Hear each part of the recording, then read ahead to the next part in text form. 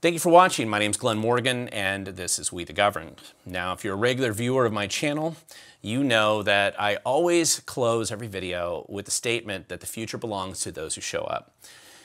In this video, I just want to explain that if you care about changing the future, making a difference where you live, beware whenever somebody tells you a story or gives you some idea that basically makes you not want to be involved or engaged in the political process. Let me give you a couple of examples of what I have seen on just a regular basis, traveling around the state for 14 years, working with activists, as reasons, or excuses, I should say, that they use to not be engaged or involved in the political process. I've heard people say that they believe there's some kind of a plan, and a group of people are out there doing intelligent, smart planning for liberty and freedom behind the scenes, and they're going to ride in on their white horses at some point in time and save the day. That's a lie. Anybody who tells you that is, maybe they think they're telling you the truth, but essentially what they're trying to do is convince you to not engage, to kind of give up, sit back, be a spectator, and just assume somebody else is going to do it for you. They aren't. There's nobody coming in to ride to the rescue. The reality is, if you want to make a difference in your community, your state, or your nation, it requires people like you and I and our neighbors and our community members, no heroes, just regular people, to be engaged and involved to make a difference. No different today than it has been throughout generations in America.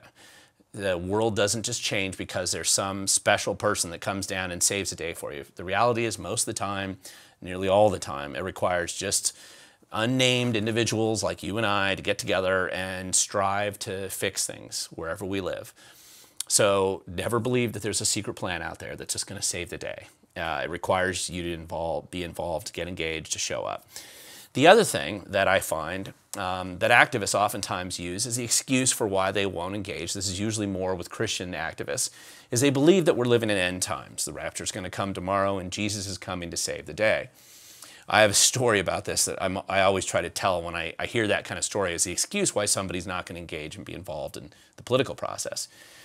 And that is that my good friend, best friend that I had when I was young, he went over to see his grandmother who lived in Wisconsin. And she was in her late 90s. And she told him that, here she is in her late 90s, she told him that when she was 16, she was certain that she wasn't going to see her 18th birthday because she believed that she lived in end times, Jesus was coming tomorrow, the rapture was going to happen, whatever it was. And this was before World War I. And so she was just lived her life very paranoid about it and basically refused to engage or be involved in the process much at all, because it always seemed like she was just living in this kind of end times paralysis moment.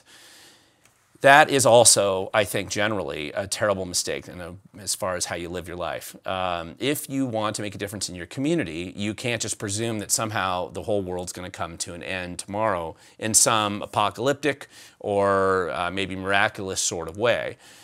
Even if that were the case, the reality is, if you're familiar with Christian scripture, there's no way anybody actually knows when that day is coming. And I have never found anything in the Bible, and I've challenged many pastors to show me exactly what scripture that they're referencing that tells them that they need to just surrender and give up and not have any involvement. Don't fight in your community to fix things. The reality is that scripture doesn't actually exist. And that's just a pathetic excuse that people use to avoid being engaged or involved in the process. And finally, I'm just going to close on just another classic thing that I think pops up sometimes. When you hear people tell you stories like there's a secret evil cabal that's doing everything to destroy our future and our life, and that they're so all-powerful, all involved, somehow they control every single lever around us, and that the world's just full of sheeple and nobody's going to do anything to stop it. That story is being told to you to convince you that the challenges that we face are so big that you shouldn't even get involved. Why bother? Just go down and hide in your bunker and hope you survive. That, again, is another way, I think, that sometimes by purpose or not, that is used to actually convince people like you and I to not engage and be involved. Because after all, if we're facing such an evil cabal that's so amazing and so incredible and so tied into everything, how could we make a difference? All of those are lies, or essentially what they make you do is live a lie, which is that you can't make a difference. The reality is you can, but you aren't going to be able to make a difference if all you do is stay at home. living in fear, cowering in the corner, hiding in your bunker, escaping on television, watching the game, hoping the world's going to be different when it ends. It isn't. And the reality is, if you want to make a difference, you have to engage, you have to show up, you have to be involved in some way. Doesn't mean you need to go out and throw your name on the ballot and run for Congress. Some people should do that, but probably most people watching this video, that's not what you should do.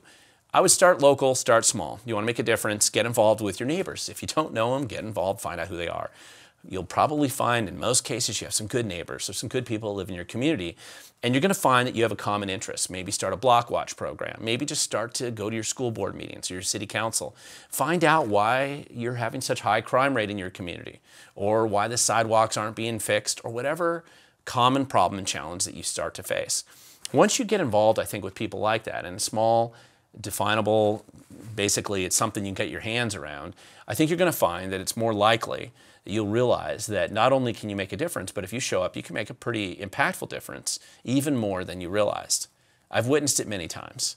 I've seen whole cities change, I've seen counties change, I've seen school districts change, I've seen politicians removed from office, I've seen a lot of these things happen, but I'll tell you what I've never seen is I've never seen them happen without people showing up.